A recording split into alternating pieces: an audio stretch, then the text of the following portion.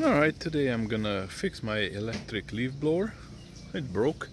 It's about 8 years old, and it was when I was working with it and I was turning, it started feeling strange and making strange noises, and then all of a sudden it just popped, loud metallic noise, and started spitting out these balls, the little metal beads, and now I'm gonna fix it. First up, I'm gonna go around with a screwdriver, take all the screws out. There's one tricky one that's hiding right behind here, the paper.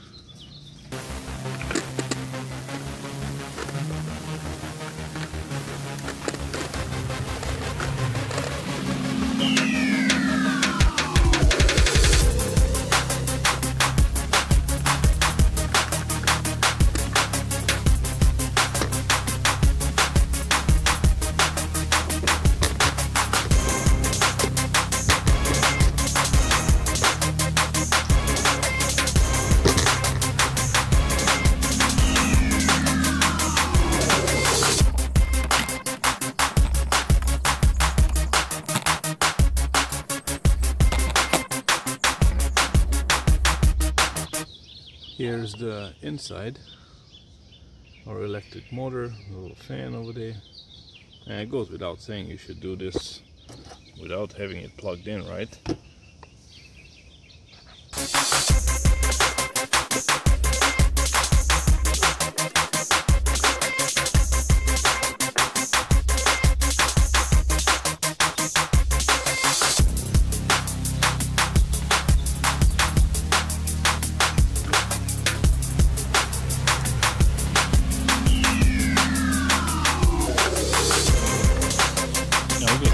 This was the second time I was taking it apart.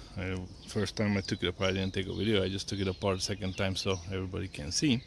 But on this side we have a nice bearing over here that's still intact, but on this side we also had a bearing, and this is the leftover of it, leftover pieces, and these were the leftover metal pieces that when I took it apart the first time they were here. So this is the used to be bearing that went to pieces, so this will be trash. And I looked it up, and actually this bearing right here, you can see it's one of the most common ones used in the marketplace for electric motors and everything, so it's fairly easy to find one. And I went on the internet, found one, and I'm gonna put it back on this shaft and hopefully it'll work just fine. But first we need to remove this part of the shaft that is still attached.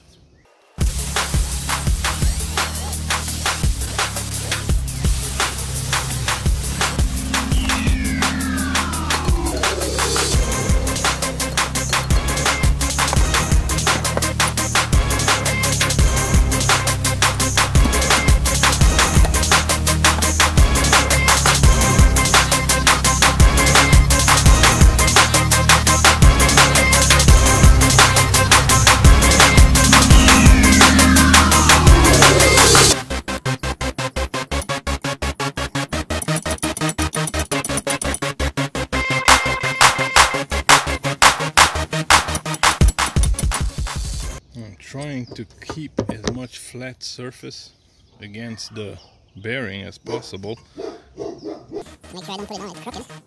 And with this gently.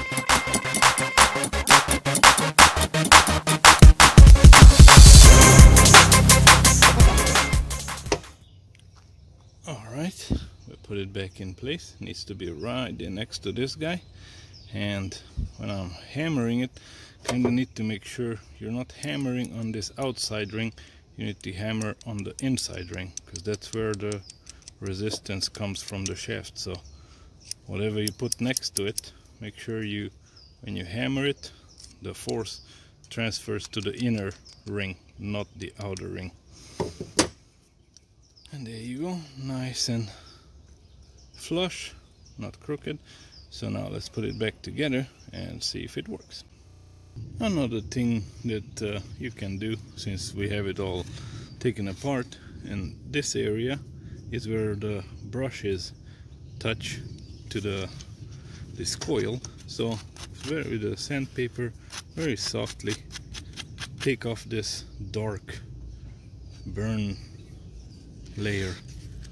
Okay, we don't have to obsess and go crazy about it, just softly, gently make sure it becomes nice and shiny, and that's about it. Okay, now let's go ahead and put it back together.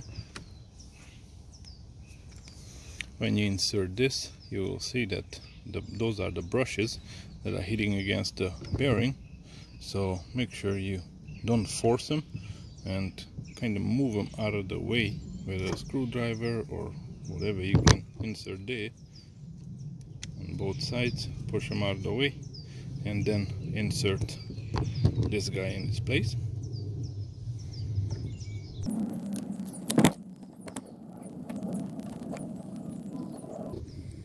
Make sure it goes in its nice housing up on top. There you go, all the way up here. Now at the bottom,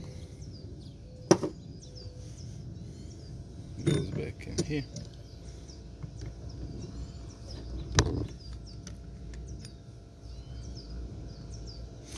Oh, and this thing goes to back here, but I just realized the other outer ring of the bearing is in this one too. So I need to take this out in order for the new bearing to fit inside.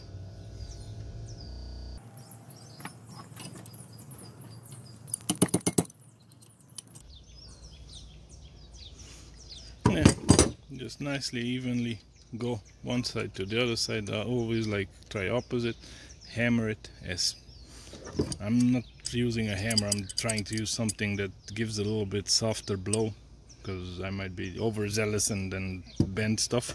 So try to do it in a way that you don't bend, especially the pieces that you need.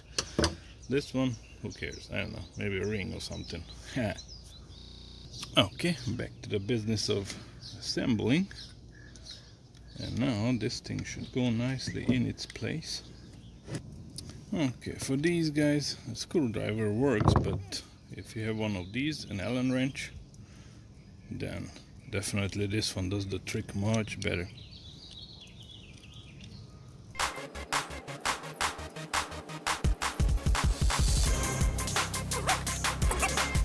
Okay, let's put it back in the box. Here's an idea. If you're doing this for the first time, maybe take a picture of how all this stuff is inside here, so when it's time to put it back, it's a bit easier to remember.